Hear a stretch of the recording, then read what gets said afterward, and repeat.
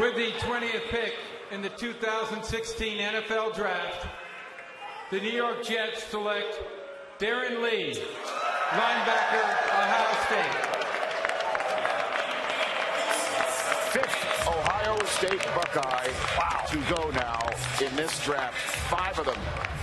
It was 4 of the first 16, 5 of the first 20 Ohio State players. And as a matter of fact, the last time we have seen 4 players from the same school go in the top 16 of a draft was when Florida State had 4 players in that 1997 draft go in the first 16 players.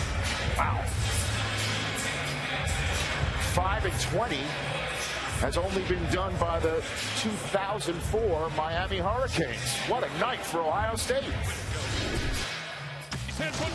Darron Lee, linebacker, 2015 second team, all Big Ten. Here comes the blitz. Untouched was Darron Lee. Nowhere to go for help.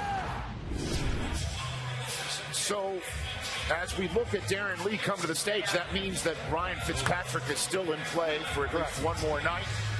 For the Jets, who do not go in the direction of Paxton Lynch. That's a mystery that will continue to play out here on the first night of the draft about where Lynch shows up. But what does Lee bring to the table for the Jets? He's today's NFL outside linebacker. He's 6'1", 232 pounds. He ran 4.47. And a year ago, when I was doing my homework on last year's draft with their defensive players, I kept saying, who's number 43? He flashed everywhere. So his strengths are he's sideline to sideline. He's a 3-down linebacker. Will be great in your sub packages. His weakness is when you cover him up with a big body, he's going to struggle. Against downhill run teams, he will struggle.